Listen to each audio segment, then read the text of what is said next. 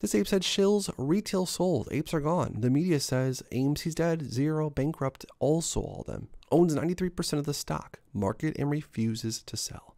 So which one is it? Have the apes left or are the apes still standing strong? They need to get their mind straight. This ape said my girlfriend is at AMC theaters right now watching The Boys in the Boat without me. Never thought that would happen. She doesn't have a Twitter but goes to the movies weekly and even owns shares of AMC stock. Not all the apes are on Twitter.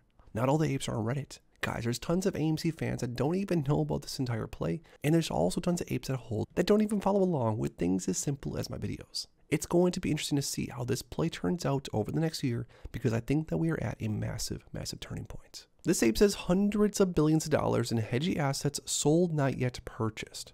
Now valued at current strike price, not the price we are willing to sell them back for. We are the reset. The system needs to build back anew.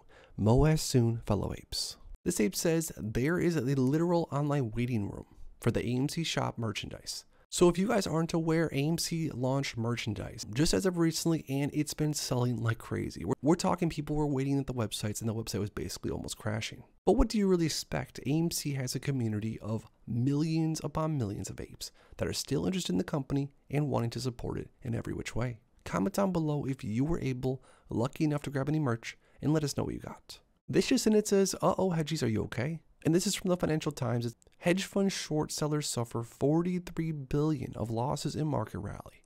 So as of recently, pretty much since the end of November, the market has been rallying like crazy, and a lot of short sellers have been getting absolutely demolished from this. Now, although AMC stock has been seeing some decent volume, the price still is not reflecting what a lot of the apes thinks it truly deserves to be trading at.